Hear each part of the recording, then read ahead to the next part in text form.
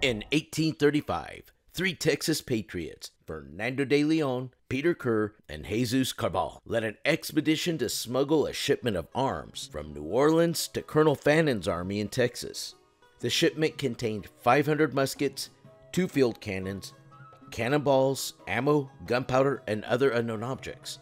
This was all being smuggled on a schooner called the Hannah Elizabeth. She was 67 feet long, 20 feet wide, with 2 masts. She was armed with 3 cannons, 2 6-pounders and 1 4-pounder.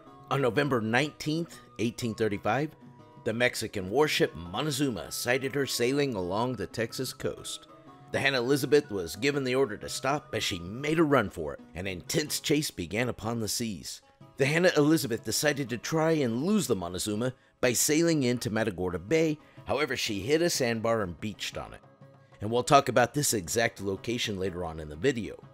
The Montezuma sighted her upon the sandbar and fired a volley of cannonballs at her. Knowing they could not escape, they surrendered. And they knew that if they were caught with all this cargo, they would be hanged.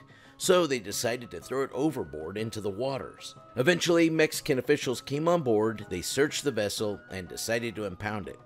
However, a storm had blown in, and it began to make the waters too choppy to stay. The Mexican Navy decided they would return the next day after the storm had passed and impound the ship. After they left, another Texas ship showed up, the William Robbins, and they decided to pull this gutsy move and salvage the Hannah Elizabeth. They threw ropes on her and tried to free her from the sandbar, but the waves were too rough and it caused the Hannah Elizabeth to roll over, and she sank, cannons and all. So all 500 muskets, 2 field cannons, the 2 6-pounders and the 4-pounder that were mounted on the Hannah Elizabeth all sank right there. In 1999, while searching for the French wreck, the L'Ambiel, which sank in 1686, a wreck was discovered. In 2001, divers were sent to the site from Texas A&M. They found some artifacts and they pulled them up. When the artifacts turned up to be from the 1830s, the expedition moved on with the few artifacts they'd retrieved, which was several muskets. They reported their findings and believed it to be the Hannah Elizabeth because this was the exact location she had sank in the 1830s.